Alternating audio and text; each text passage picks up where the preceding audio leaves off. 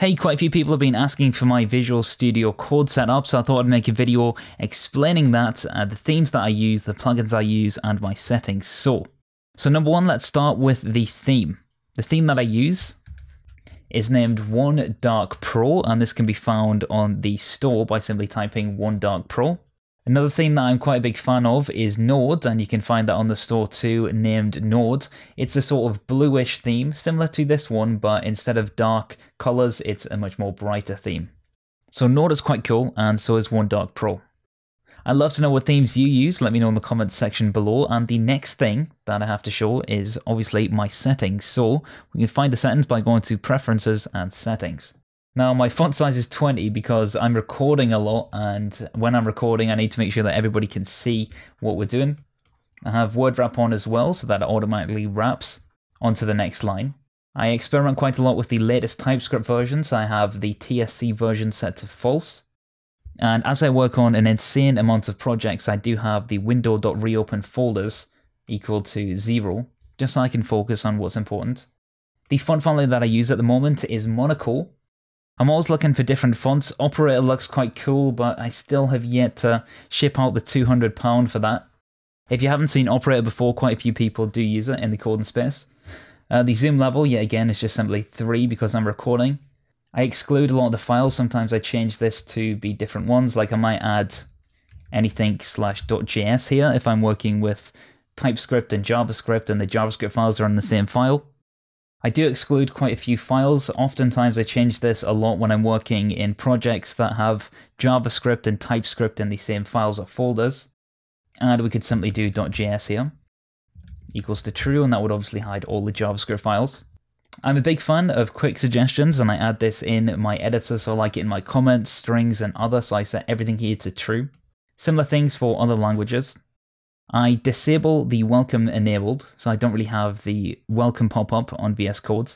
The icon theme that I use, and if we did have a project open here, we do have the settings.json open, is vs-seti, and that comes with Visual Studio Code as far as I'm aware. To enable that, you'd press Command P, icon, and then set your file icon theme to be seti.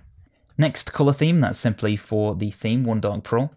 If I'm using a font that comes with some particular characters for coding, I'll add this setting. With regards to tslint, I like to make sure everything's formatted as much as possible, so whenever I save the file, it automatically fixes the file.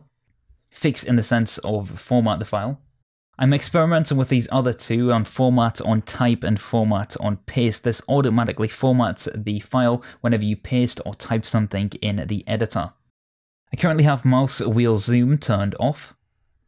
The cursor style is line, but sometimes I change this to block, like so.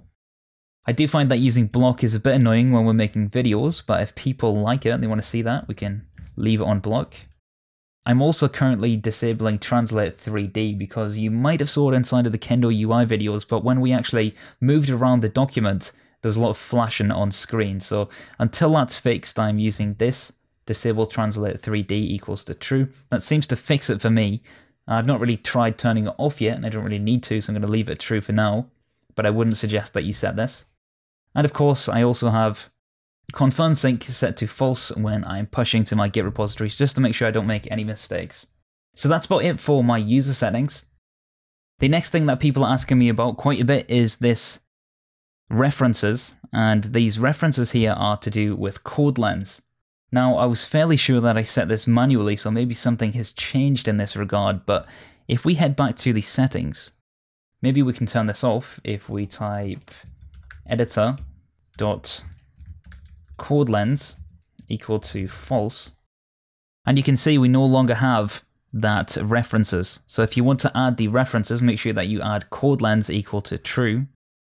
So I'm going to put this back. Editor.codelens equal to true, and I think that's by default. It might be default for me, or it could just be the fact that I use the insiders edition of code and it's something that's coming along, or it might be because I've got codelens installed and potentially you don't. So if you're looking for that, it's all to do with that editor.codelens setting. As I've switched to Visual Studio Code Insiders build, I don't really have too many plugins because the plugins don't come along with that, but the plugins that I've been using the last week are especially the Angular language service. If you're using Angular, you definitely need this. As you can see in this GIF here, it gives you autocomplete of the properties and methods inside of your component class, as well as components throughout the application and much more. The next thing I'm using is the Fuse language, and that gives me syntax highlighting for Uno and .ux files. I'm then using things like the build log, and this is an unofficial plugin, but it allows us to get the output panel of the Fuse preview inside of VS Code. So if there's any errors with the Fuse app, I get to see it straight inside the editor. I don't have to tab out and see my terminal. It also condenses it down too, so if I run Fuse preview inside of the VS Code terminal, I might find that we get a load more logs than we actually need. So this just allows us to see the log message quickly and easily. Come to think of it, I also need to install the Output Colorizer plugin, so do that if you're looking for colorization of the log files. So the next thing is obviously the One Dark Pro, and this is my current theme. The next is things like the Colorizer, like I just said. So if we are looking for colors inside of the VS Code terminal, this is how we get that. Next is Python, that's simply for running Python stuff inside of our VS Code. Quokka.js, I did a video on this if you haven't seen it already, and this allows us to essentially see the results of our JavaScript in a playground fashion within VS Code. And finally, it's things like tslint and ESLint. tslint allows us to take advantage of all the linting things that we're using inside of the settings, so I definitely recommend this. Things like the auto-fixing and some other prettifying rules. And that is about it. That's the settings I use, the theme I use, any extensions that I use, and I can't think of anything else that I've missed within VS Code. Like I said, I also use the Insiders build. You can find that on the Visual Studio Code website. If you just put it into Google Visual Studio Code Insiders, you'll be able to find the next build that is not yet released. If I've missed something, or you'd like to share something that you use inside of your Visual Studio Code, I'd love to hear that. Let me know in the comments section below. And until that time, my name's Paul. Hit that subscribe button to stay updated, and I'll see you very soon.